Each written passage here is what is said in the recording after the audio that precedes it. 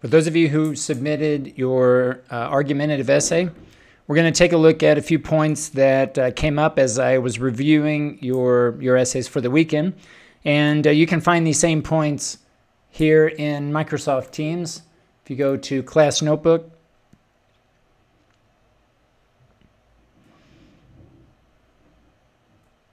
select this drop-down arrow, and this will take you to Content Library, Unit 3, Week 11. Towards the bottom. Okay, these are the points, and this is in no particular order, just as they were coming up as I was looking at your essays.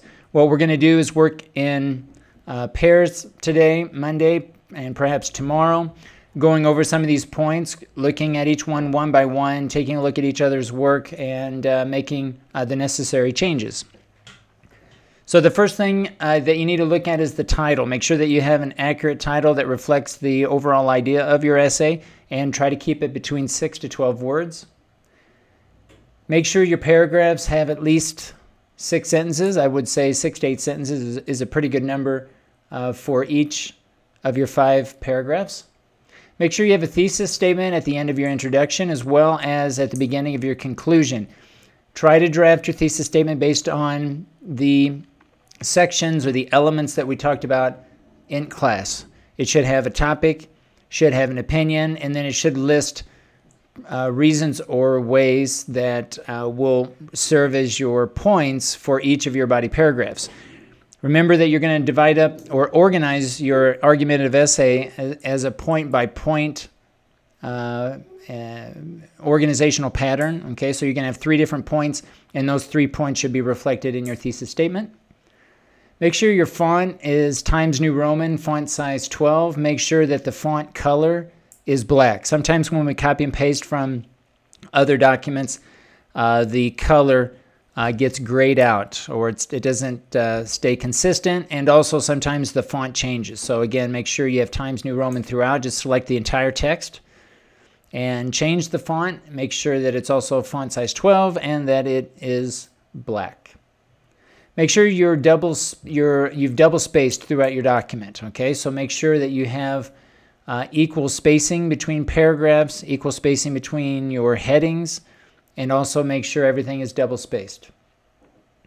Check your level 1 heading. For the purpose of this assignment, you should have basically 2 level 1 headings. One level 1 heading is going to be the title of your essay, and then your references heading at the bottom will also be a level 1 heading.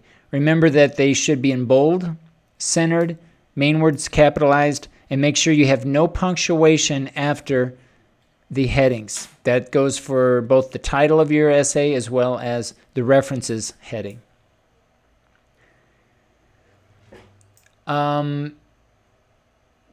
Begin the introduction with a hook. Okay, so we talked about 3 different types of hooks. It could be an essential question. I would keep the questions in the third person, though. I would tend to avoid first person and second person introductory questions, and they should be deep thinking questions. So make sure that if you're coming up with your own question, that it is an essential question. It is really a deep thinking type of question that provides a through line for your essay.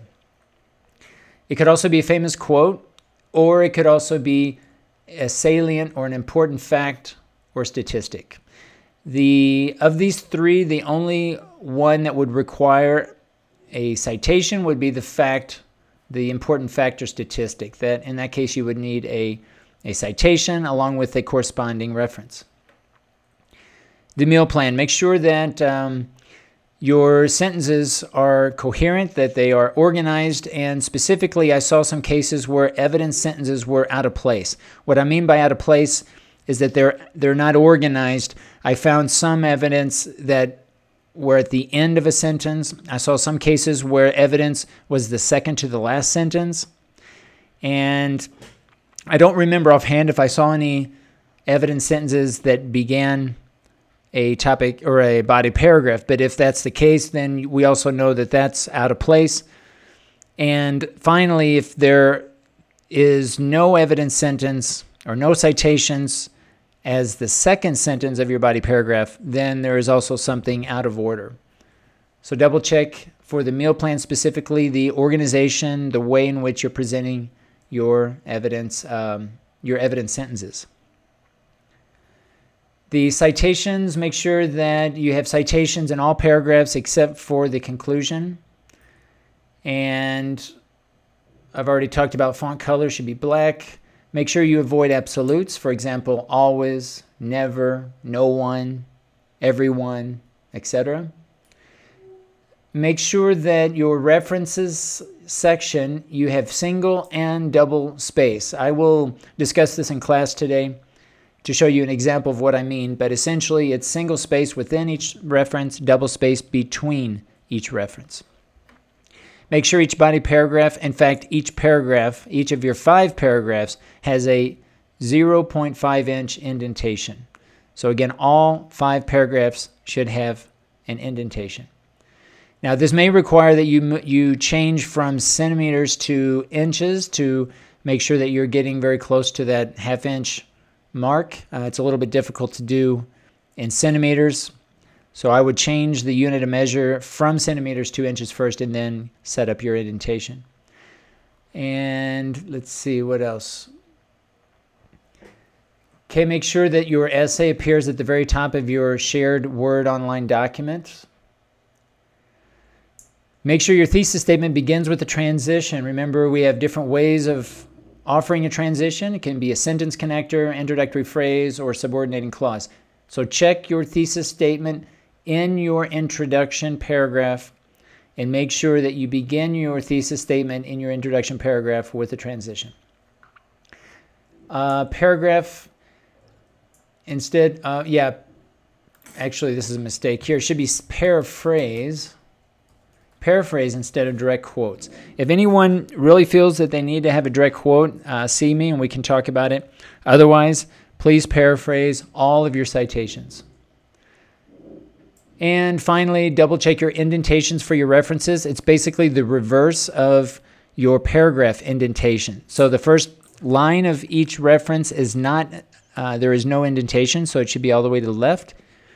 And then every line thereafter within that same reference should have a 0.5 inch indentation. Basically the reverse. I would select all of your references and go up to the slider bars and make that adjustment. And again, if you select the text, and you just have to do it one time and that's it. Same goes for the body paragraphs and the introduction and conclusion paragraphs. Select all of your text, use the slider bars in Microsoft Word, and you just have to do it one time. Then it'll save that format. So this is what we're going to go over today in class. I'm going to share this video with everyone and ask that you take a look at the video, watch the video, work together in pairs, check each other's work, and we'll continue going over additional aspects of your writing in terms of building a good argument. We'll continue looking at that and discussing that for the rest of the week.